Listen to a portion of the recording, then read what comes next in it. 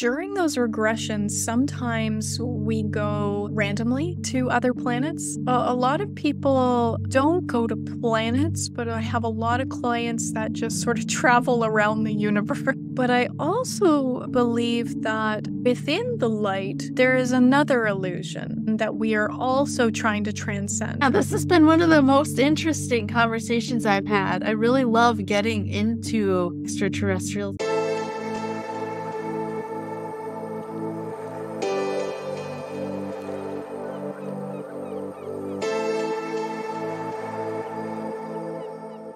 I am here today with Hilary Leehane. She is a returning guest. She is a between life regressionist and hypnotherapist. Today, we're going to talk about some fascinating subjects that she's run across in her work, ranging from extraterrestrial experiences to the Council of Light. She's had experiences where her clients have traveled to the Council of Light and beings from other worlds, and just really fascinating stuff. So, Hilary, thank you so much for joining me.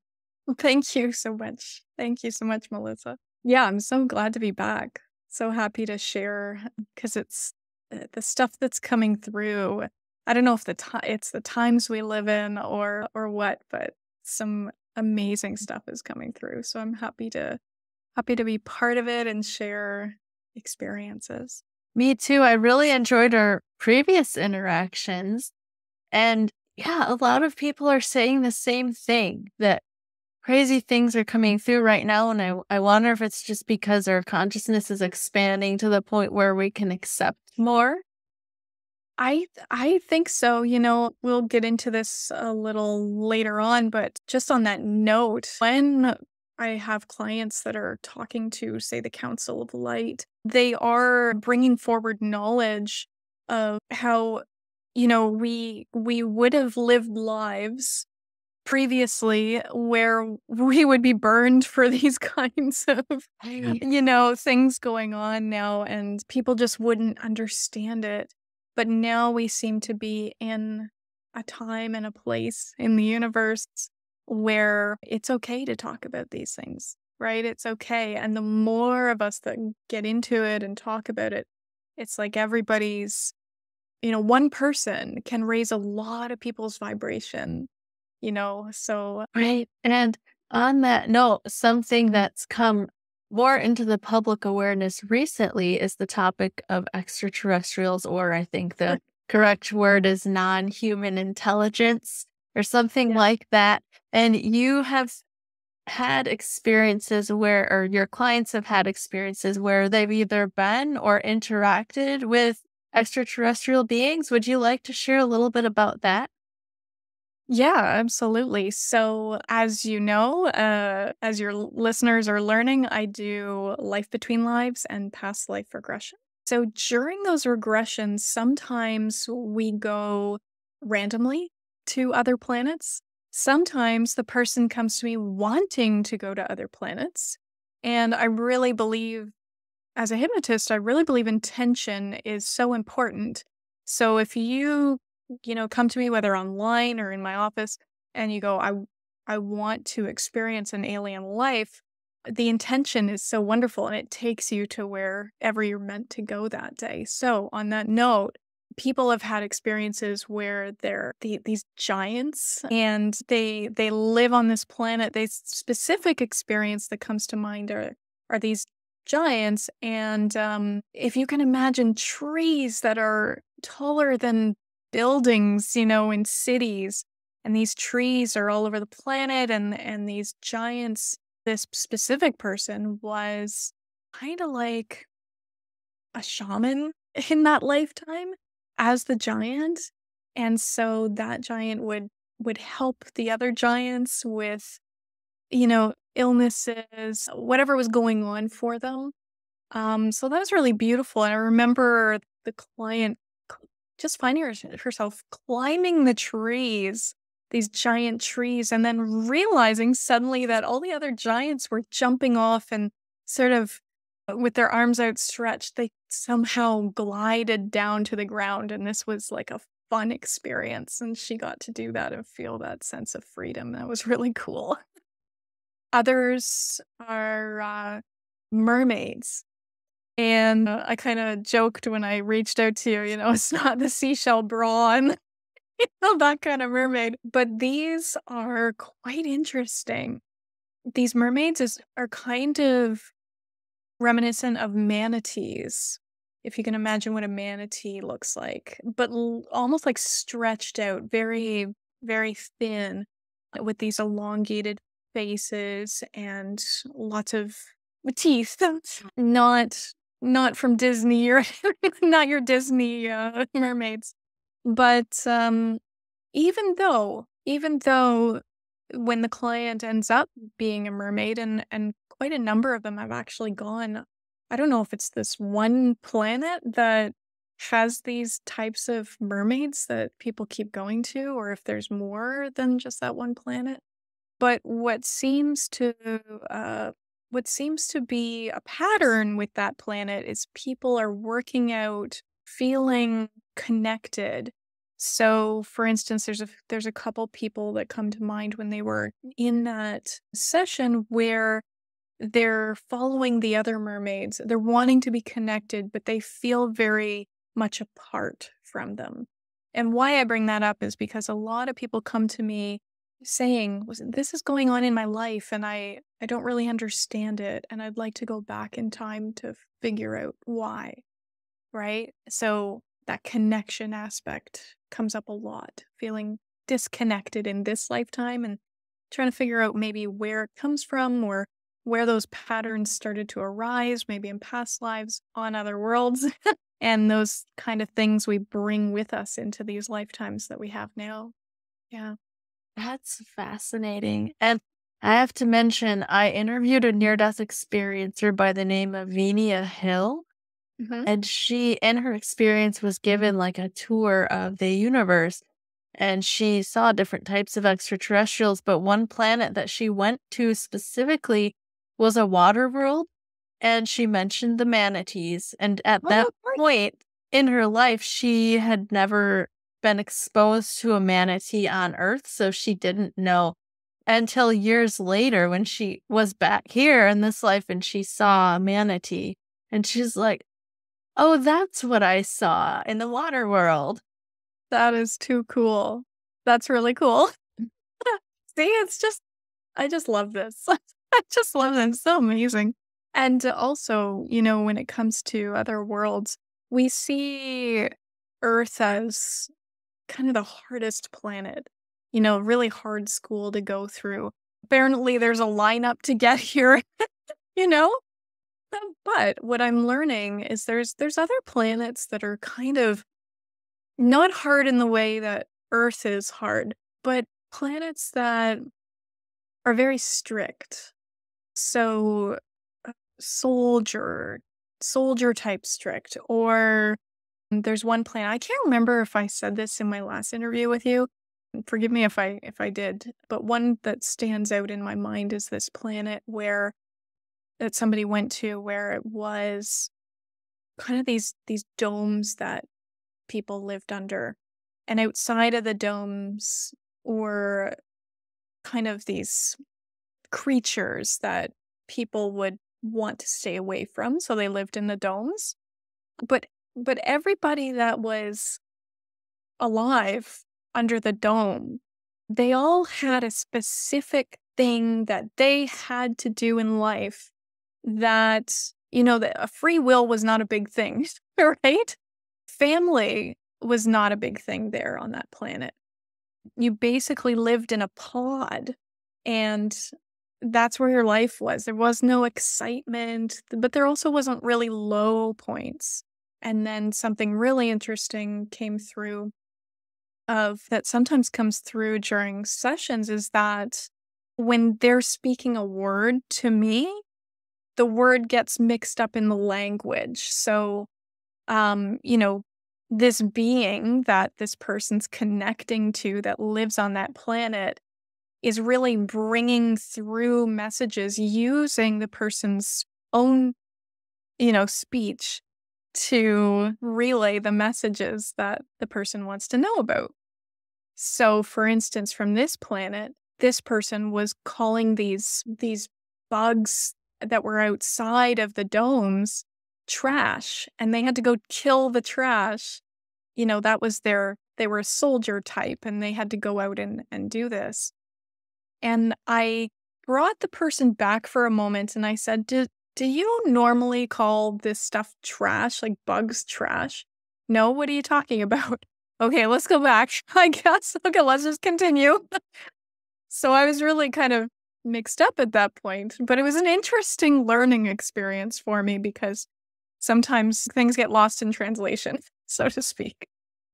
That makes sense. I've heard of that happening with channels too, where Mhm. finding the right word can be difficult because well, in your case, who know like you're translating a language from another world. Yeah. Yeah. Exactly right. And the person's bringing it through, Mhm. right? Because in my sessions, I take them to I kind of jump them through their life and let's go to an interesting day or an important day.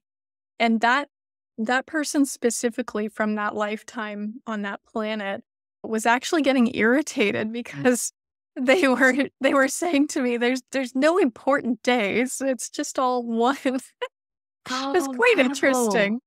It's So it's very interesting. Yeah. you mentioned that free will wasn't a big deal on that planet, and that's interesting because I've heard that from, like, near-death experiencers who leave the body and, like, have this experience of ultimate knowledge, and they'll ask about, what's the purpose of life on Earth? And Yeah. they'll be told something like, well, Earth is a free will planet, and most planets in the universe don't have free will. And a lot of times that throws people a little bit because then they think, well, when I leave Earth and go on to the next thing, am I going to be like controlled? What does it mean not to have free will? In your experience, how would you answer that question? Yeah, that's interesting. I would say based on, my knowledge and the NDEs and all that, I would say that free will free will on other planets, like we sign up to have these lifetimes, right? And we decide kind of what we want to do, how we want to, go through the life. I would say, no, this is just my opinion, I guess. But I would say that, if we're wanting to go to another planet to have an easier life, having lots of different crazy things happen is not a huge deal, right? So we're not going to these, say, the underwater planet and going, okay, I'm gonna do this, that, and the other thing throughout the lifetime and make big decisions. I think these lives, from what I hear and what comes through, are largely, I mean, they're fascinating to us, but they're largely easy lives, right? We are learning basics on those lives, very basic instinctual things, belonging, like with that mermaid type, right? They seem to be learning on that planet this sense of belonging. There's another planet that comes to mind of people going to that they're just light. They're just pillars of light. And what they seem to be learning is just this relax into your sense of just self. There's nothing to do. And when you want to go, you go, right? It's almost like on these other planets, you live, but you're also so connected to the other side. The veil is not really there. And so when you want to go, when you're done your lesson, you feel like you're done your lesson, you can just go. Yeah. That's fascinating. It sounds like what you're saying is here on Earth, we have a much richer experience. We have a lot more contrast, and that's a result of having a lot more choices. So maybe in another planet, it's not necessarily that they're being controlled or that they, like it's what would you say, like a tyrannical system or something. It's just that it's a lot more simple. Yes, very simple. It seems to be very simple, right? Like that person that was a soldier type, they had one thing to do, Mm. you know? And they weren't they didn't have attachments, right? They did their job and they went back to their pod and that was it. And then the next day the same, the same, the same. Yeah, it's quite fascinating. Did they tell you what that one thing was that they had to do? Yeah, so they were kinda like a soldier that had to suit up and leave the dome and go and kill off these trash, Mhm. as they called it, right? When we first arrived there, they kept talking about spiders, and I thought, "Oh, what is this? Is this a jungle?" Like, 'cause as a hypnotist, you're right there, you're either online or they're in the chair in the office and you're going, "Okay," or you're trying to piece it together a little bit in your mind so that you can keep flowing with them, right?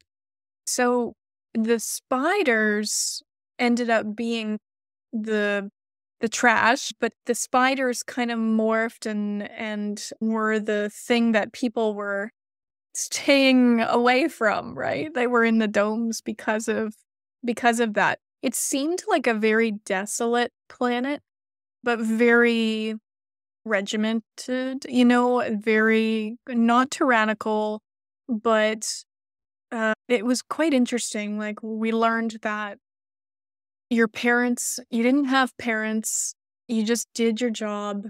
You grew up, you did your job, and you passed away when the time was right. So, it was an interesting experience, let's just say. That's fascinating to hear about the differences from what we experience here.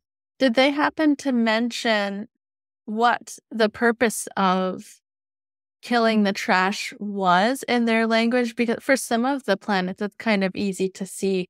Well, on the water world, they're learning about Mhm. connection, and on the light planet, maybe they're learning about meditation or connecting with their true self. But that one's a little more challenging to think about. What would the lesson be there? I don't know, like, I could speculate, but it didn't come up. It Mm, didn't come up, the lesson. Yeah, I mean, I could make my own assumptions about the lesson, but I don't know if it would be correct or not right. because I didn't ask. I appreciate your honesty with that. Yeah. Were there any other worlds that your clients have seen, or does that pretty much cover it? There has been a lot of people that go back to source. It looks like a world, but it's like a gigantic sun, right? Wow. I don't know if you've heard that before. It's kind of like that's where home is, but I've had some people are in lineups in outer space to get there and they can see it sort of traveling around this lineup to go back into this sun. Some people see it as an eye and not like a scary eye, not like an eyeball in space, but yeah, kind of like what would be that eye from they've said it's kind of like an Egyptian eye. The Eye of Horus. Yeah, that's exactly it. And so people have talked about that. I've had people that go all the way back to the moment they split off and working on that because that can be very emotional, right? We're always working our way back to source, and that splitting off can be very hard, right? So looking at that differently and really integrating that into the body and mind. A lot of people don't quite go to planets, but I have a lot of clients that just sort of travel around the universe, right? And go wherever they're called to, which, oftentimes ends up being the Council of Light, or I don't want to get this wrong, but I think Dolores Cannon calls it the Federation of Light. People either go there randomly or they come to me and they say, I want to go there. I want to go there. I want to experience this. But yeah, I'm trying to think.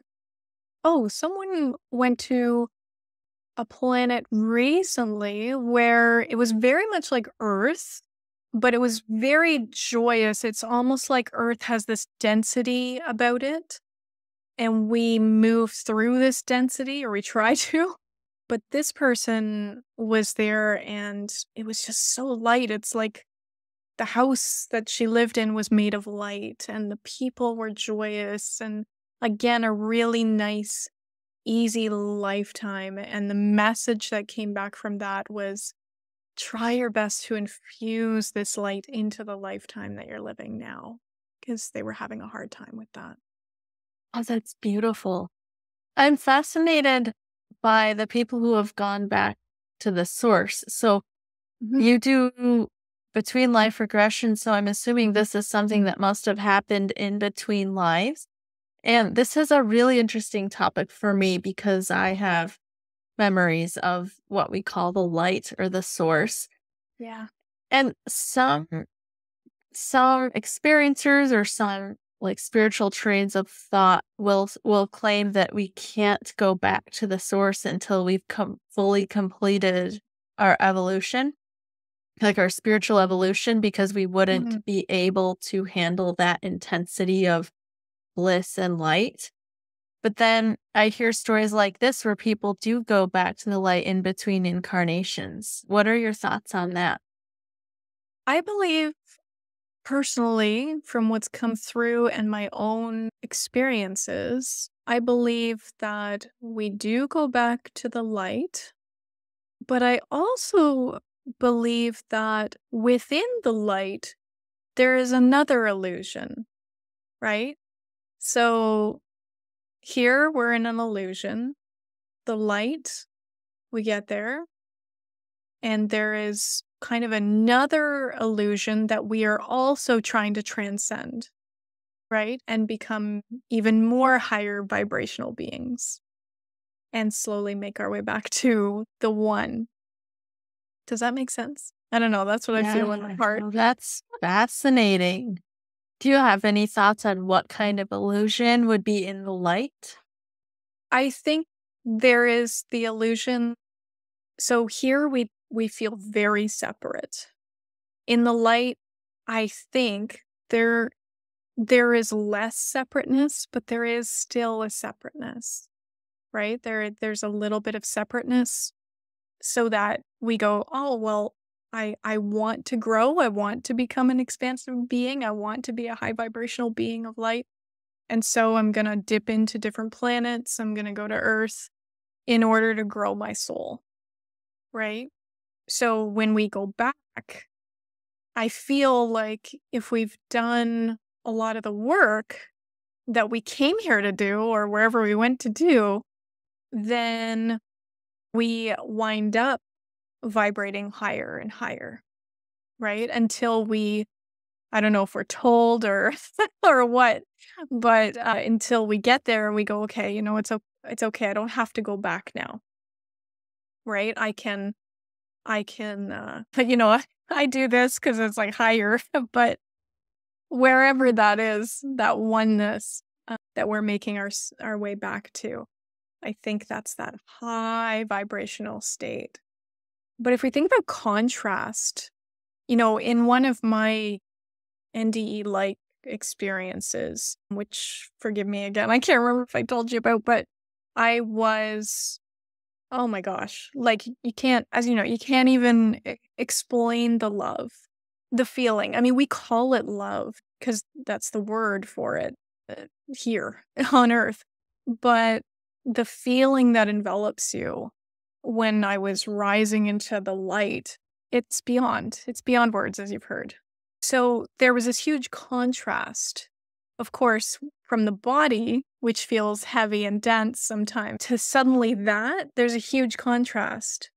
But maybe there's a contrast, like when you go into the light, maybe there's another contrast as you move up in vibration, you know? Yeah, that makes a lot of sense. Yeah. It makes sense in the sense of an ever evolving universe. Mhm.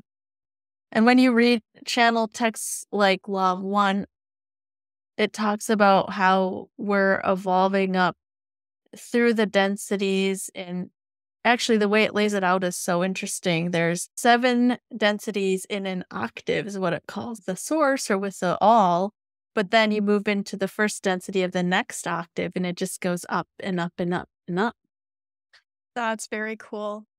And that kind of brings me to another idea that has come through is music is apparently so important when people have gone to and brought back messages from the Council of Light, which, by the way, I think there's a separation here, but the council in Between Lives is kind of like this idea of transcended masters or, people giving you help to get through your life, right? On the other side, after you've passed on, or during an NDE, right?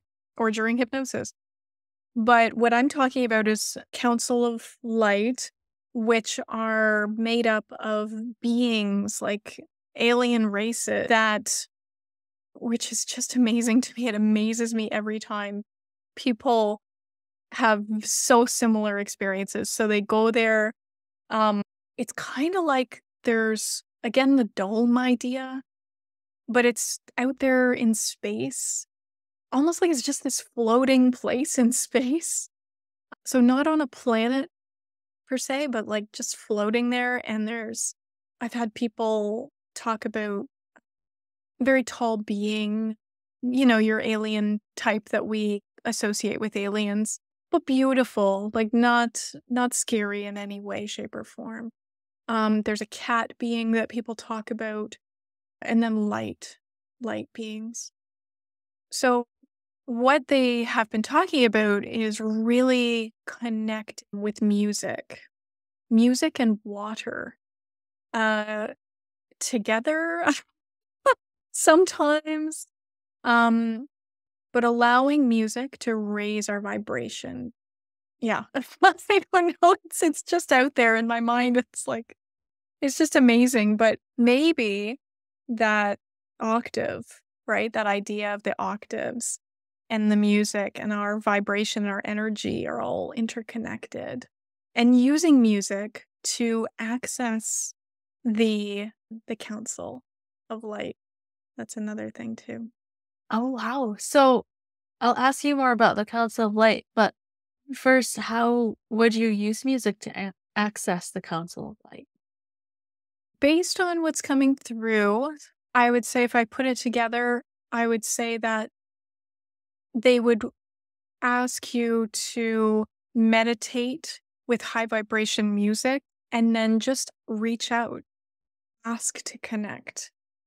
I truly believe that if everybody can connect. I have a lot of people ask me, "Well, what if I can't connect?" Or "Can I connect? I'm not visual. Can I still connect?" There's so many other senses, right? So there's a feel, you feel like you're with them. You can ask questions and maybe it's audible or maybe you see it, right? So using music in meditation is a beautiful way to connect. They talk about back to the water part. They talk about infusing your water with high vibration music, anything that raises the vibration of it. Lots of different things. Fascinating. So I want to dive into this topic of the Council of Light. And for the viewers who are watching, I'll just say this first. It's fascinating to me how often this same council comes up. So Yes. when I first started researching near death experience accounts, even back in the beginning when it was just a few really well known people, the Council of Light was something that people would see over and over and over. So that's the first place. And then I think you mentioned Dolores Cannon, calling them the Federation of Light or something like that. Think So it was so. coming up there. And then the other place I heard about was from the channel text Law of One that I mentioned, where they Hmm. talk about what they call the Federation of Light who's this group of extraterrestrial beings who oversees Earth's evolution and protects us from the negative entities that are out there. And sometimes this is where it gets really interesting. Sometimes people will say, well, the Federation, you just, people are borrowing that from Star Trek. Like, that's not original. But then I found out that Star Trek is based on channeled material. And so the whole, Oh, really? the word the Federation, the name the Federation originally came from channeled material. So it's all very fascinating. Yeah. Seriously, right? So with that foundation, what experiences have your clients had with the Council of Light? They've had the experience of really just going there and being a part of it.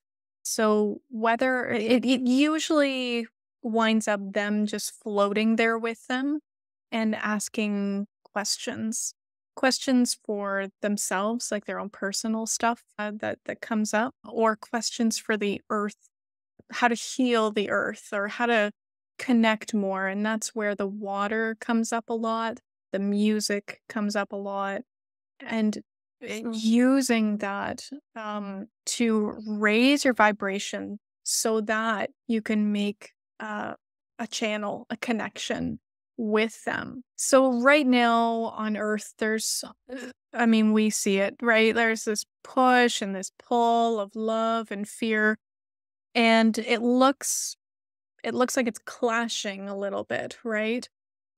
What has come through is they really want people to know that one person can change. You may not know or exactly know how you're changing other people's vibrations, but we think often that just raising our vibration, we're just helping ourselves and we're ascending or we're getting closer to source or we're doing our job. But just you making that vibrational change in yourself can help masses of people raise their vibration. And they might not even know it, but they are raising at the same time. So there's seems to be from people pulling information in this this call to, like we hear it all the time, right? This call to raise your vibration, not worry about the fear. Try not to let the fear impact your life. And not that you're turning a blind eye, but sort of seeing this world as the illusion that it is, feeling into the higher vibration of it so that you can lift the masses, right? Lift up people along with you. And to not so much be in control of it, because we're humans, we want to know exactly what's going on, we want to be in control, but just working on your own vibrational frequency and just knowing that as you're doing that, you're lifting so many others while you're doing that. So I guess that's the biggest call that's come out from the Council of Light that I've seen anyway. And then using, the how. Well, how do I do that? Using infused, high vibration water, music, high vibration music to raise your vibration and to have that access, right? Thank you so much for sharing that message. I would love to hear about your personal experience. You mentioned that you had an extraterrestrial experience.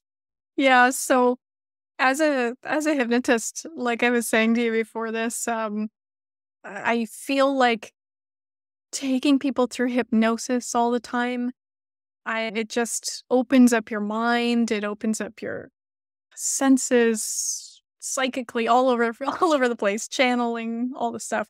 But earlier this summer, I was going to sleep at night, and just before I fell into sleep, I had this what seemed like an out of body experience, very, very vivid, where I was on this ship.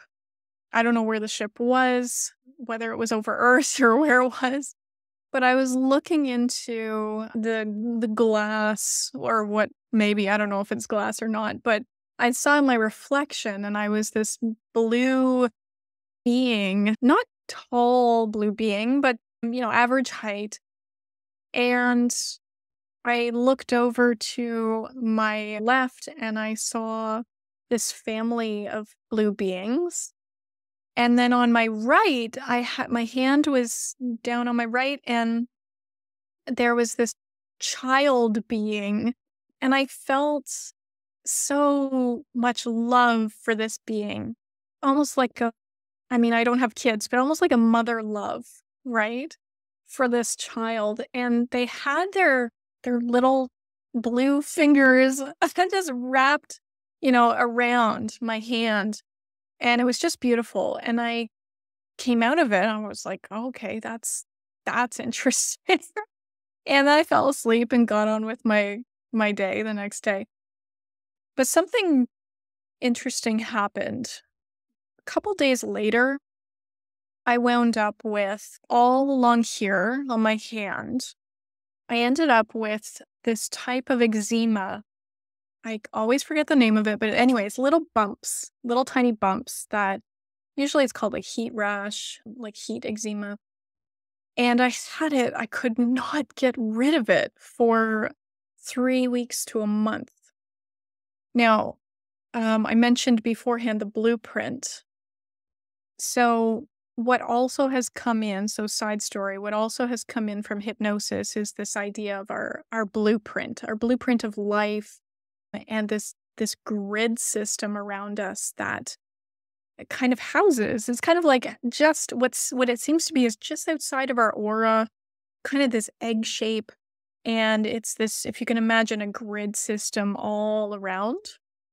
So people have been doing in the hypnosis sessions some grid system healing, right? Self-healing. So they go into their grid, what we've, it came through a past life regression. And I've just been infusing it into each and every session almost because it's so healing. So anyway, I thought 3 weeks later, from almost a month later after having this, I thought, you know what? I'm just gonna check out my grid and see what's going on. Maybe I can do something with this.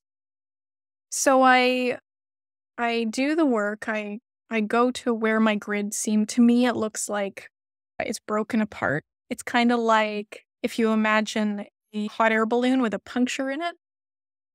And I'm looking at it and I instantly am taken back to that ship with the aliens and the little alien holding on to my thumb.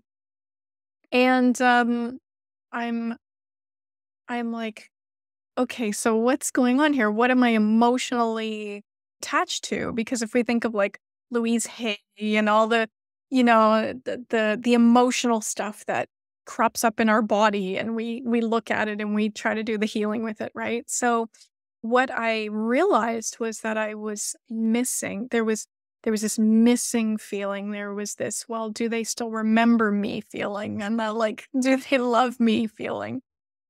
And I heard in my head, it's done. It's done. You're done. It's okay now.